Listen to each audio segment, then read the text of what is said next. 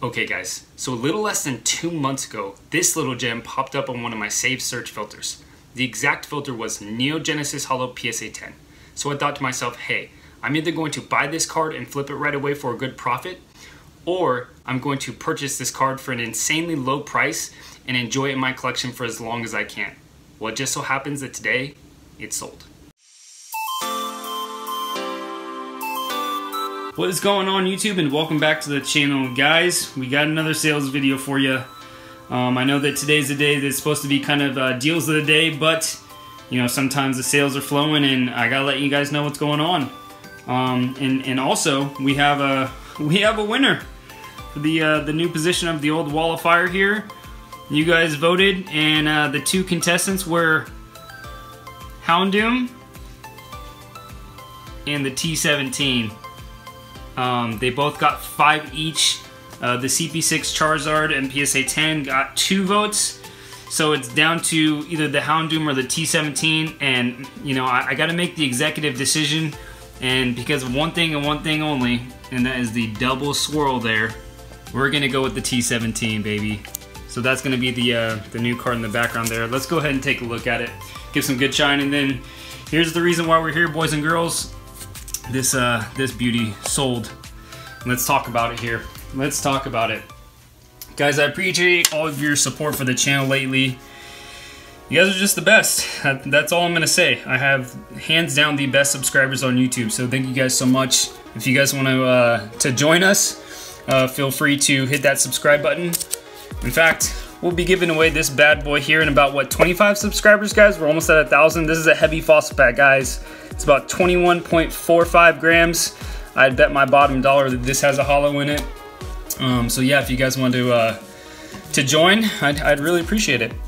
So here's the old T17. We just sold the Japanese version of this in a PSA 9 just the other day. And speaking of sales, guys, I have something to say here, and I'm very sorry to Yvonne. Yvonne actually ended up buying those 3 first edition Neo Genesis Holos in PSA 8. And I think I said Corey had purchased them. I got like 50 messages that day from all of you guys and your interest in buying the cards. So thank you so much for supporting the channel. I did reach my collection goal, guys, and I will be showcasing that very soon here. So here's the card, guys. We have the first edition Neo Genesis Feraligatr.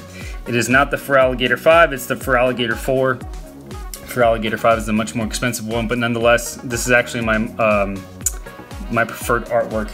Now, I bought this on January 12th for $1,200, and I sold it today for $2,400. So, nice little profit there, guys, within a very short amount of time. And I think is that a little swirl there, maybe? Yeah, I think so. Not too sure. I did sell this to Isaac over at All Cap No Facts, and him and his buddy have a YouTube channel, guys. And anytime I click on new YouTubers, I'm always very, like, you know, cautious, like, okay, what's their niche? You know, what's their thing? And I saw they open packs and I go, oh great, another pack opening channel. But these guys are actually hilarious. Like, they're very unique, very original. They do live streams, and you know, I'll put their channel in the description below if you guys want to go check them out. But definitely funny and very different than anything else on YouTube, which I really appreciate. And really, I just want to share one last thing with you guys, because I think that it's very important. And really, I'm going to be talking to anybody that's looking to make money in Pokemon. Like, if you're just a pure collector where you do not buy and sell at all, you could probably just turn off this video. But for anybody out there that's looking to potentially get into, you know, the selling market, or just wanting to learn a little bit more about how to find deals, the biggest advice that I can give to you guys is it's not about networking, although that's very important. It's not about learning how to negotiate, which again is a very important skill to learn. This was listed at a little bit higher, and I was able to negotiate it down. But ultimately, it's learning how to source a deal. And it's putting in the time and the effort to sourcing that deal. Now you may be saying to yourself, like, well, duh, dude, like, yeah, you put in the time and, you know, you get the results, but that's very vague. And if somebody were to tell me that, I'd be like, well, how do I do that? Like, tell me the step-by-step process and how I do that and how I do find the deals. And so here's something concrete for you guys, and I'll make this as quick as possible. every single day I log on to my email and I check all the saved searches that I get from eBay. Now, how to get all those emails is at the top, there's a little heart there where you could save that search. And once you do that, every single day you'll get a new email matching new listings that match that search criteria. And this is the stuff where you can start, because it's all about how much time and effort I was willing to put into looking at these different saved searches to get an idea of what the value of this card is.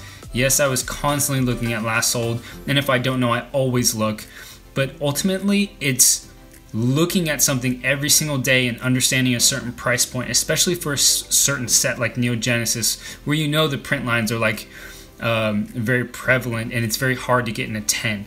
That type of knowledge does not come to a newcomer that's into the hobby. It comes to somebody who like understands the set, but ultimately it's to look up these cards, it's to look up these items.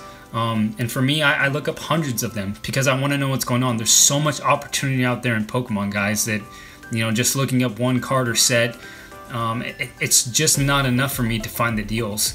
And so the more that I can look up, the more time I'm willing to put into this stuff, the more that I'm going to be willing to know and differentiate whether something is a deal or not. And for this one, as soon as it popped up, I knew right away. I pounced on it and I was able to get to it, as compared to if I would just hang out, watch another, you know, episode on Netflix, you know, or getting on Call of Duty and playing more of that.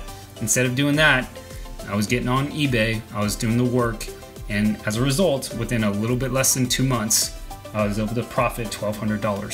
So again, not a flex, but it's a reality. The opportunities are out there, and I want you guys to go out there and source them, have fun. If you guys need help, you need a place to start, I do a series of eBay deals of the day where I share with you guys the best deals that I come across to help you guys reach your collection goals quicker.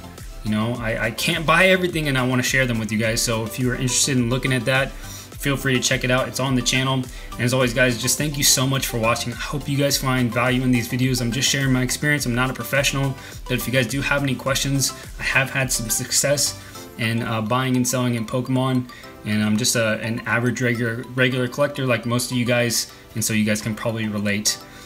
So thanks again for watching. I'll catch you on the next one. See ya.